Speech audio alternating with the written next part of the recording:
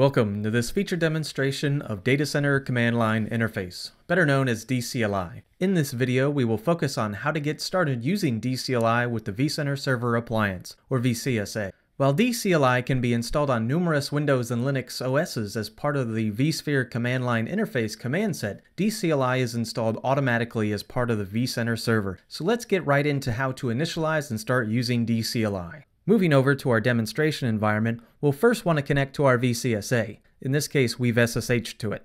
There's a couple ways to use DCLI, but the easiest is by way of the interactive shell. To initialize the interactive shell, we'll enter DCLI, the plus sign, and interactive. You can tell that we're in the new shell by not only the welcome message, but also the prompt is changed. How about we explore the vSphere environment a little bit? We start off by looking for some information about the available clusters by typing in cluster. As we start typing, you'll notice the drop-down which offers some tab-complete options based on what's been typed so far. Since we're looking for all the available clusters, we then enter list. Since this is the first time we're using DCLI in this session, it asks for some credentials and whether we want to save them in the cred store. After having authenticated successfully, we're then given a list of the clusters, or cluster in this case. Let's move on to show the data stores. Start by typing in D, then A. We then notice that we can arrow down and select Data Store. Since we're looking for a list, we then select List. We're now given a list of the data stores as well as some high-level information. How about taking a look at the folders? However, we're only interested in the VM folders. So we start by typing in folder, then list, but we're going to use the type parameter to filter for only folders of the type virtual machine. Now we are given a list of the folders that are only of that type. Speaking of VMs, we can get a list of the VMs by typing in VM, then list. An impressive function of DCLI is to actually change the output's format. This VM list is a good one to use as an example. We repeat the same command as last time, but this time we add a plus sign and then select formatter.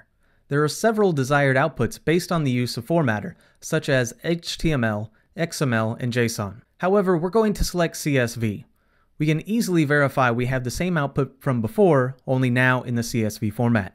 We've done some reporting options. Now how about we create a VM? We'll start by typing in VM, and then we can see an option for create. Selecting that, we're now given a bunch of options. While we can select and set any number of these options, we'll only be doing the basics for this new VM.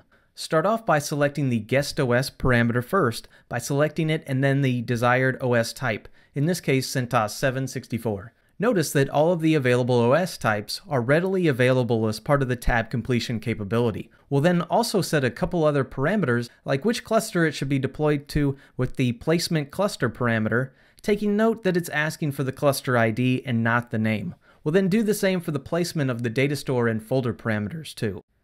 At completion, we're given a VM ID. So let's do a VM list and see what the ID comes back with. We'll notice a couple things for that VM.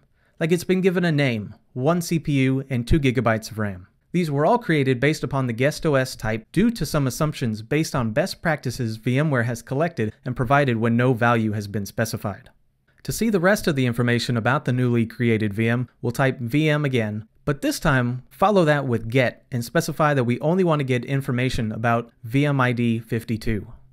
Here we can see all of the information about the VM, from the SCSI controller to the VMDK size, to whether or not hot add of CPU or RAM is enabled, to the hardware version. This concludes this feature demonstration on getting started with DCLI. Thank you.